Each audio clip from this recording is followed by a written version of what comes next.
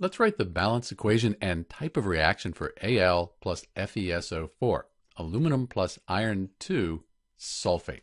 So we'll use a bit of a trick to make this easier to balance. But the type of reaction for this aluminum and this iron 2 sulfate, it is a single displacement, also called a single replacement reaction, where the aluminum, that's pushing the iron out. Now the iron, it's all by itself. The aluminum, though, it's now bonded to the sulfate. So the type of reaction is single displacement. To balance it, let's count the atoms up. So we have one aluminum atom and one iron atom. The sulfate, it's a polyatomic ion, so we have it here, and again, we have a polyatomic ion, the sulfate ion, over here. Let's just count this as one thing. We have one sulfate. On the product side, we have the two aluminums, one iron, and then we have the one sulfate times 3. So 3 sulfates. You can see that this is a lot neater. Saves a lot of time, and it can keep you from making mistakes.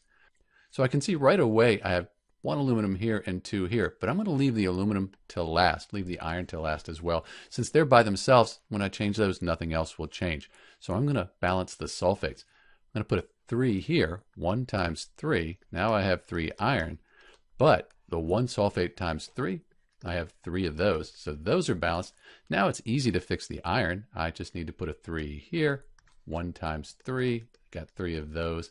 Aluminum, put a 2 as my coefficient, 1 times 2, and this equation is balanced. So the type of reaction, again, we have a single displacement reaction, and if you wanted to write the states, they would look like this. This is Dr. B with the balanced equation and type of reaction for Al plus FeSO4, aluminum plus iron 2 sulfate. Thanks for watching.